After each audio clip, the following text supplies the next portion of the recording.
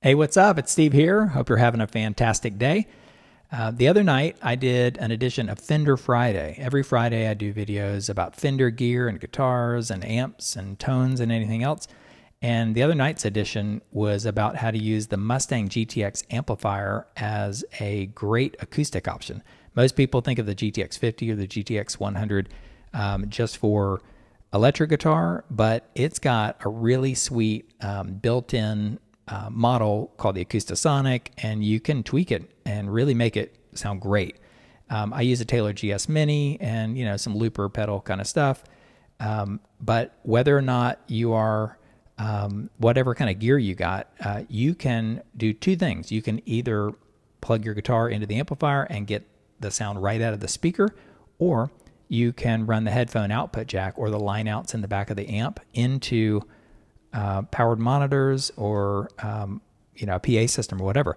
Now I got a question about the video the other day that said if you had to get one acoustic guitar amplifier and you weren't going to use, if I was not going to use some external speakers or whatever, I really wanted to hear the sound right out of the amplifier, what would I get? Would I get that or a true acoustic guitar amplifier? And I think the answer is it depends. It depends on for each person, if they are gigging out and they need also a microphone input and to be able to, manage the volume levels of both the microphone and the guitar.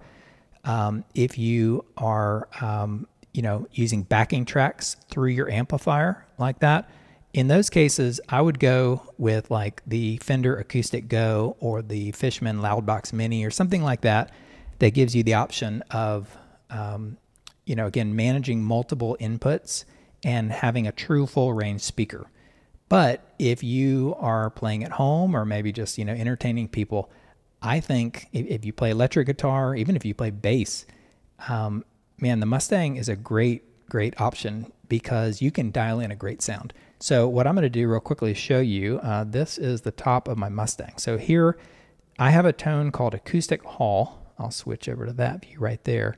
Acoustic Hall, if you search on the Fender app or website, and you can download it for free. I built this tone here, and it's got a large hall reverb and compressor, really light chorus and all that stuff. But it does not come with all these settings right here.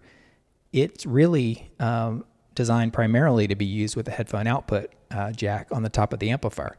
But these are the settings right here. You can see if you want to make it sound, in my opinion, really strong or better right out of the amplifier, then use these settings. It's a much lower gain. I crank the volume, I crank the treble, because the amplifier itself isn't normally a real high crisp amplifier for acoustics. And then I lowered the bass quite a bit and lowered the mids.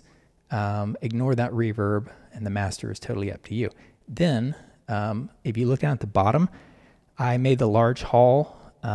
This is totally subjective, but I just cranked up the level even more and the decay even more right there.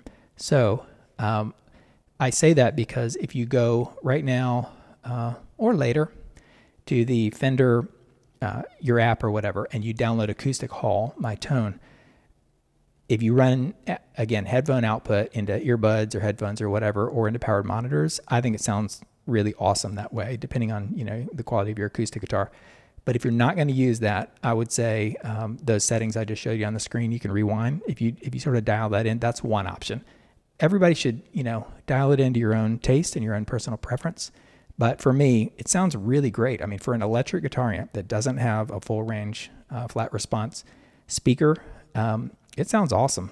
I mean, it may not be the quality or the exact crispness or clarity of some of those Fishman amps or, other acoustic ones, but to have all the options and freedom to play electric guitar and bass and everything, and then switch over to an acoustic, it's really nice. So let me know what you think in the comments, and don't forget to like and subscribe, and maybe click the YouTube thanks button if you'd like to support the channel. So hope you're doing great. Have an awesome one. Later.